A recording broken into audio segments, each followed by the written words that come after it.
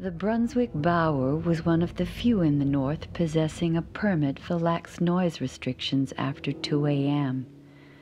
353 days a year, the warehouse was the production hub for ethically printed, esoteric, non-licensed Simpsons t-shirts. But for 12 nights a year, the space turned into a rolling swell of poets, garage bands, and recent travelers to Berlin. Lured by the smell of cleanskin wine and a quaint entry fee, the bohemians of the north flocked to the warehouse in 2s and 3s and 5s and 9s, primed for a night of readings and shit-hot local music. Edmund Fitzgerald had not stopped at a pre-drinks or a botanical garden to procure a buzz, but came directly and deliberately alone. This was, after all, his live reading debut, and thus he chose an event where any feedback afterwards would arrive from total strangers, people whom he could readily dismiss as vapid trendoids. The warehouse had been boldly planned. Instead of squeezing through a narrow sharehouse hallway, one marched down a vista of contemporary art rooms, which Edmund regarded with the utmost neutrality. Edmund enjoyed such challenges to convention in public, but in private, upheld a deep sense of white male confusion and acute... Hey, Edmund! Oh, why? Why are you here? Wow. Sorry, no, I deliberately picked something where no one would know me, and you're insufferable. Look, it is Saturday, and I could be elsewhere, but I was ordered to be here. By Mum and Dad, those two people that you pretend fell down a well. I couldn't exactly invite them, could I? They're the oldest people here by about 40 years. No, just call them. I do. Yeah, for birthdays and for money. Those two things don't count. I mean, they did make you alive and keep you that way for 20 years. The least you could do is tell them what you get up to. It's a bit easier for you, isn't it? Master's degree, I was off the tongue a lot easier than fuck all, and my roommate brought my shoes in the bar. Bartender! Fuck's sake, you? Me? Why? Gig. Poem. I'm reading a poem. Good for you. Yeah, don't do that. No, she's still doing the writing thing? Yes. Yeah, wow, we don't talk at all anymore, do we? Are we still, living together? Yes. Yeah. Didn't I go away for like 2 weeks? And I locked the note. How did you eat? The rotten figs on the ground and the rats I tricked into trusting me. Yeah, hi, I'm Lucy. No. That's my sister there. Sister, that's Lucy, right. that's my sister. Oh, fuck. Yes. Never mentioned you before. Levi. Yeah, I know. He gave me a photo of you to give to the cops just in case he, what did you say, disappeared under... Suspicious circumstances, yes. Yeah. I'm gonna go now, actually, because this is too many worlds colliding. Taboo. I'm tainted. Just pretend we're not here. Pretend we're Mum and Dad. Yeah, we're not gonna get along. Okay, bye-bye. Mingling. Oh, childhood must have been very fun. Not sure we really did childhood. I'm getting wine. Do you want anything? Haha, not thirsty. Not thirsty at all. You know what I am? I'm hydration station. I got a little train line from pack to my mouth. Okay. You know what it is? What is it? Tube of water, of hydration. Because I'm like a 6'2" glass of water. Like to keep it hydrated, like to keep it fresh. That's how I'm gonna do it. I have a little topski right now. I'm gonna be an overflowing glass of water. You know what I mean? It's a little, ooh. That a bit bone dry, that one. I'm gonna grab another one. You know, Levi's got a backup plan always. Yes, he does. Yes, he does. He's got a little one. Ooh. Oh, yep, no. That one's empty too. All right. Bone dry. Night so far. Just so everybody knows, we have plenty of wine, we have plenty of alcohol. Plenty of alcohol. We have lots of alcohol. Plenty of alcohol. Please help us out. Alcohol. Tring, customer, beer, wine. No, can't have any of it. None of it. You know what? Fill me up. Once you go camel backpack, you never go camel backpack, if you know what I'm saying. You know what? Pop tops. Remember those? Do you have any? Yeah, I've got a whole slab of Pop Tops at the back. Really? Yeah, no, they always make me buy a whole slab of Pop Tops. Come help. This was one time they gave me a lunch order, and you know what? They didn't give me black coaches. You know what I even asked? Is what's your favorite Pop Top?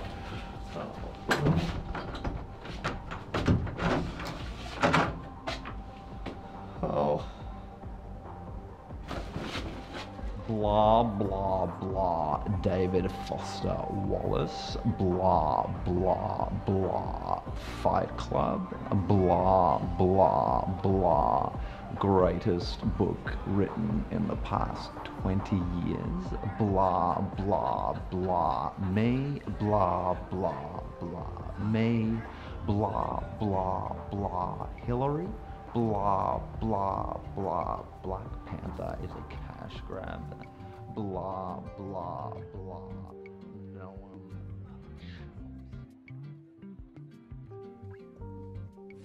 In polite company, Edmund expressed his enthusiasm for gender-neutral bathrooms, but in reality found them to be a fearful experiment, never more than a bad luck moment away from exposing his smelly shame.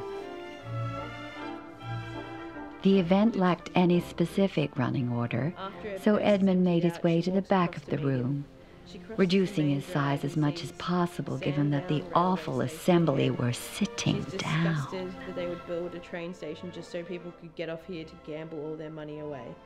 He's already at the entrance. Upon listening, he mused that perhaps one day this little scene might be held in the same cultural regard as those of 1920s Bohemia and the loft parties of the New York beatniks. This made him feel deeply relevant and timeless. And there he was, like a bird in a cuckoo clock, loud and on cue. I'll come to you. Please, the driver asks as they jump in, looking behind him through the windscreen, enjoying a few more seconds of the fury in the security guard's face. He replies, "Just bang it down Princess Highway, mate."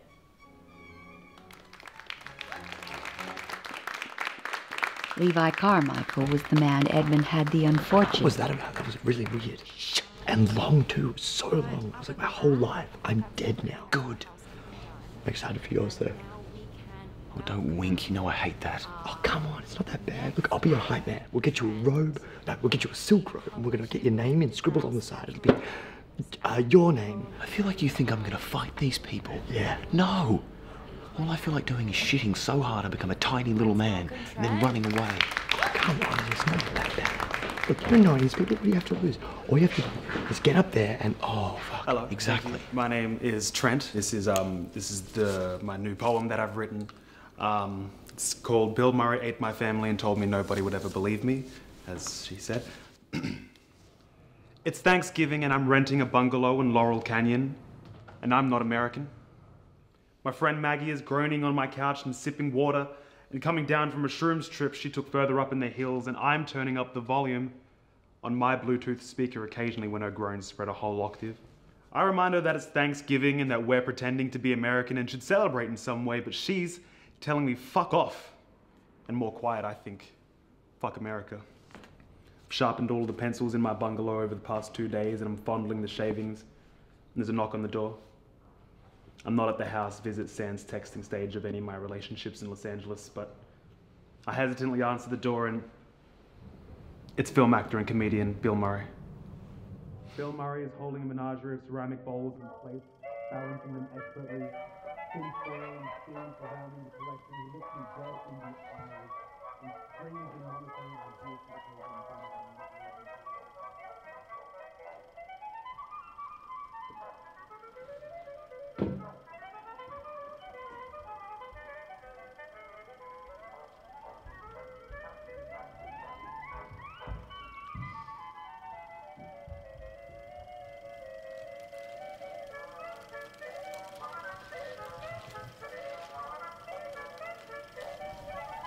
Can I? Shh. Movies.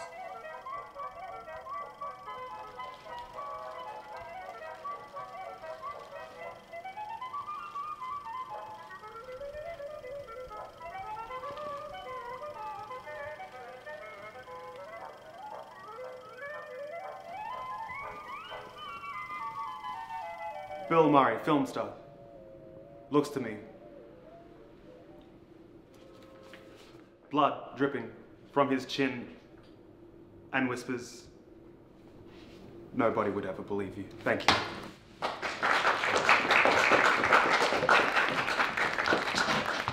All right, cheers, Trent. That's the end of our first bracket. No, actually, I've got a thing. If you don't mind, do you mind if I do a thing? Well, this could happen. Yeah, is that okay? Thanks.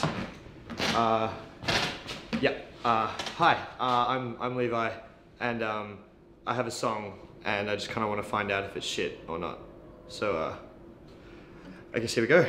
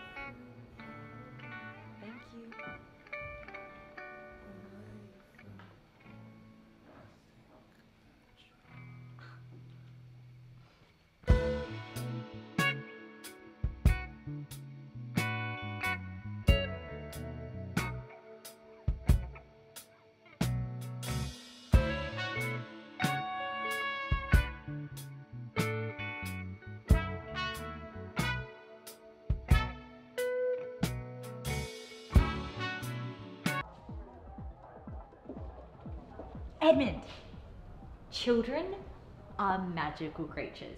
I mean, they're incredible. I forgot how incredible it was to be a kid. I mean, you get older and people tell you that you're apparently supposed to get like better and better at things, but do you? I don't think so.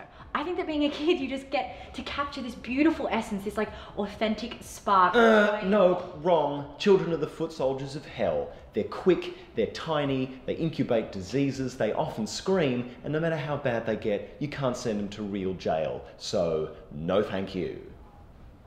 God, you suck. What is with you lately? What? Nothing. Really? Uh-huh. Uh-huh. Because really when I think about it, you've basically ghosted our whole family and we don't know what you do. Oh, could you stop acting like I told you all to fuck off? I just moved out. Is that allowed? See, that's it. What? That. I mean, yeah, you moved out alright. And some fucking arsehole who apparently hates everything and everyone moved in. I mean, what are you being right now? Cool, bitter writer guy? Jesus, yuck. Well, it's a bit true. I mean, are you happy with that, with being that? Look, I don't want to get into that. And I was about to leave anyway. I don't want to read. I just want to go. Why? I don't... Are you nervous? No, nervous would be wonderful. I'm not nervous. I'm boring. I'm boring and I suck. Because I'm white, I'm straight, I'm male, and I've got nothing to say that anyone in there wants to hear because I've got fucking everything. Right? You know, this sucks, probably, and in answer to your question, I don't know what I'm being. Boring, probably, and wildly self-indulgent. Calm down. No, you calm down. Pick a fucking career already. Help people be born or help them to die. It's stressing me out. Maybe while you're at it, you can tell me what I'm supposed to do with my life, because I've got no fucking idea now. Okay, go read. You go and read. Oh, you're so worried about people thinking that, you know, you're privileged or boring. How about you quit whining like a sickly, soup-fed little prince boy just because you have to get out there and read off a piece of paper? Okay. No, seriously, I'm sorry, but stop overthinking it. Just see what happens. You're allowed to suck, but you're not allowed to cop out. This is the first time that you have almost read anything that you've written, and I'm almost very proud of you. Okay. And interesting people aren't always good people. So start by being interested in the people who care about you and the world around you and in being a good person.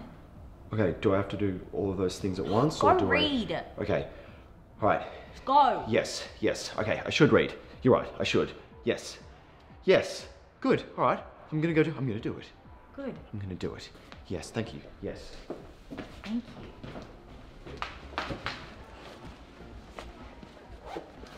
Hello. Hey. Piss off, right? You didn't spark it, did you?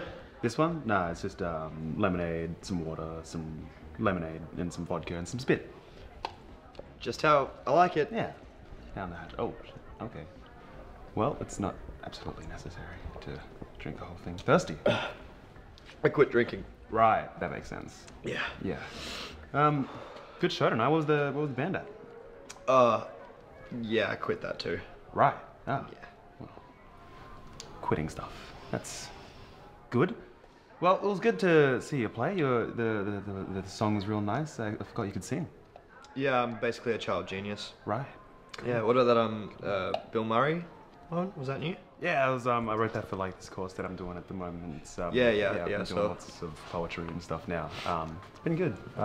Like I just put a thing in like the lifted brow. So I know we weren't anything in particular, you know, but like, you know, when you just left, like, why did you ghost me? You know? Wow, It's time, Levi. It's my time. Hey everyone, welcome back. We're just about to start our second bracket of readings, so if anybody would like to read just... I will do it. Sorry, I'll go. Oh, you done fine? Hey, I don't really do crowd work, so here we go. There is a shade of blue that's painted, now peeling, off the tiny shack I live in. It's the kind of turquoise many Greek migrants painted their weatherboards in reminder, or perhaps in memorial, of the Mediterranean Sea in summer. It's winter here, and it's 2018, and I feel a long way from the world I left, too. It didn't take long before he was distracted from the prose, the very carefully crafted words. He hummed inside like an empty fridge and looked endlessly at a cool jumper in the crowd. Then he had a not particularly pertinent but vivid memory, unrelated to the piece, of being spun under a wave and the burn of salt water up his nose. And then his 5 minutes rippled out into a smattering of applause in Brunswick. Thank you. That didn't feel like much. Not much at all.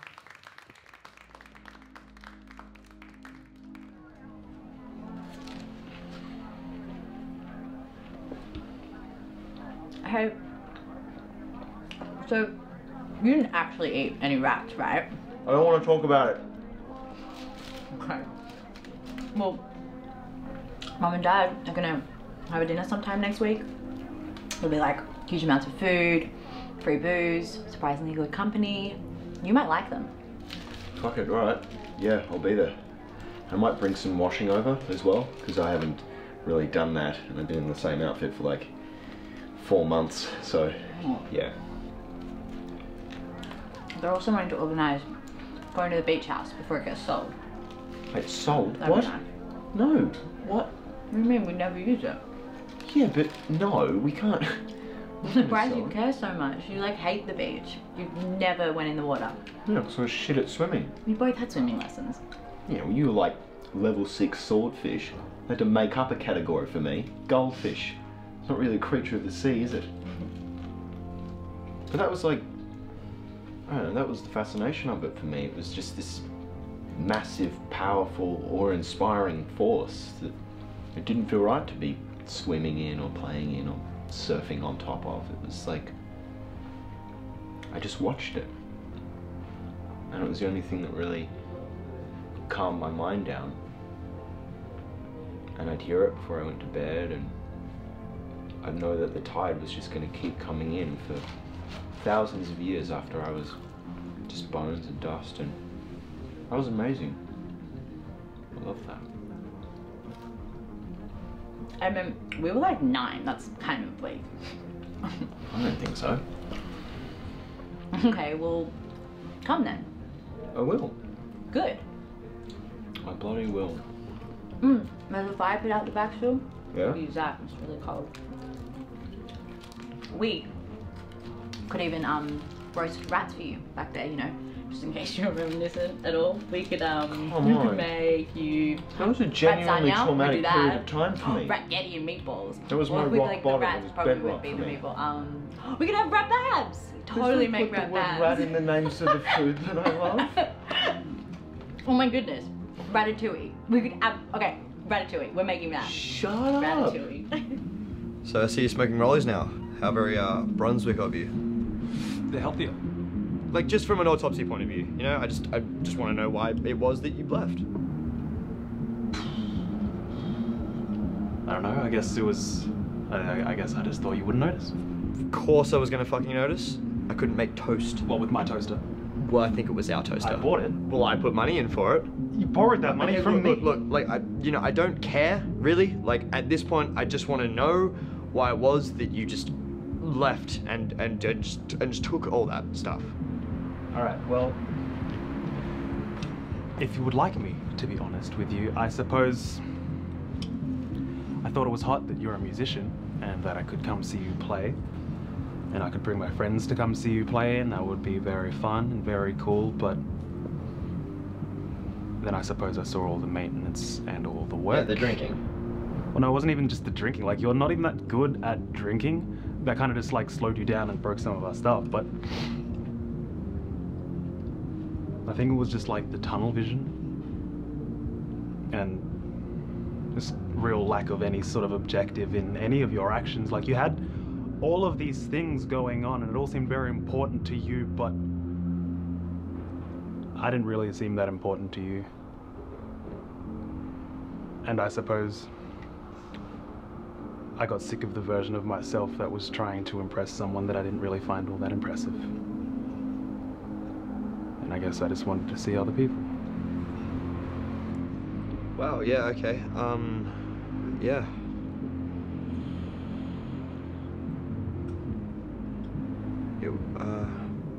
It was the cowboy boots. Excuse me, is that your sentence? The reason that I quit drinking in the first place was because I got so drunk one night that I managed to, like, lose the shoes off my fucking feet. And, you know, and I really fucking loved those shoes. And I think I loved them that much just because, you know, because you got them for me. I didn't get you any cowboy boots. Yes, you did. No, I didn't. Yes, you did. I never bought cowboy boots before in my life. I don't even know where you would get cowboy boots from. Well, I don't know. You're the one who bought them. No, I didn't. Oh, fuck. I didn't even lose those. I traded them for a Despicable Me guitar pick that I also lost. Right. Okay. Well, look at it this way. You did very well tonight. The song was very good. The solo work is going very well. Your vocal progression is progressing. I think, you know what? You've got moxie, kid. I'd hire you. Just not into my heart anymore, I think. I suppose you probably could have gotten that from the 6 months of silence. I'm not really helping anymore, am I? Not at all. Right. Is this closure? Not even a little bit. I think this can be closure for you. Listen, I watched a TED Talk recently. And oh, hey, look, friends. Hey, what'd you think of the song? Oh, big fan. Loved it. Loved the lyrics of it. Yeah, really. Give me one. Saturday night. Who can believe that? Oh, Saturday you were night. listening. Hi, by the way, I'm Lucy. Hello, Nice Trent. to meet you. Nice to meet you. Oh yeah, sorry, Lucy, Trent, this is Lucy, this is Rumatello over here, and this is Trent. Hey man. Hey dude. Yeah, alright, princess. Hey buddy bear. Bartender. Rumatello over here. Get your name in, scribbled on the side of the bit. Your name. Hey Levi, what's my name? What do you mean? Don't help him. No, it's Trent. Did you mean Trent? Yes, charmed, I'm sure. What's my name, Levi? I know your name. Oh, so, cool. Yeah, I know it. Say it. Yeah. Say it now. Well, I mean, from statistically speaking, I want to say Muhammad. That's a good guess. Or like Spencer? Not Spencer.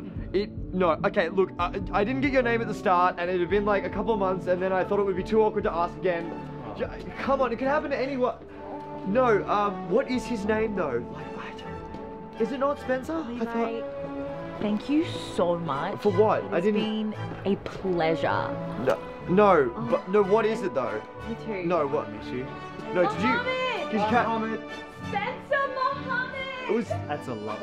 As Edmund walked triumphantly into the crisp night air, rage filling him with a newfound purpose, he thought to himself, that'll show them. I'm not there anymore. I'm here, and I'm a man, and I don't know where I'm going. Realizing quickly that turning back now would be pitiful, He walked slowly in the valley between embarrassment and yuppie fear, waiting for a light on his road to Damascus.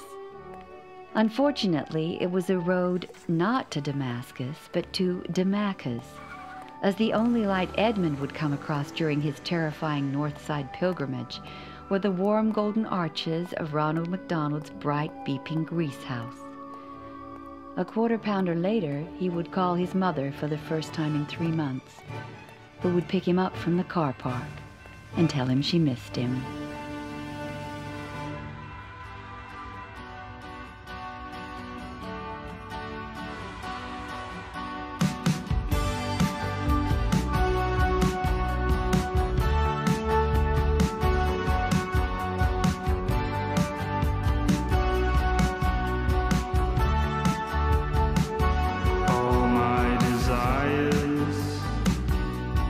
Given up, you can take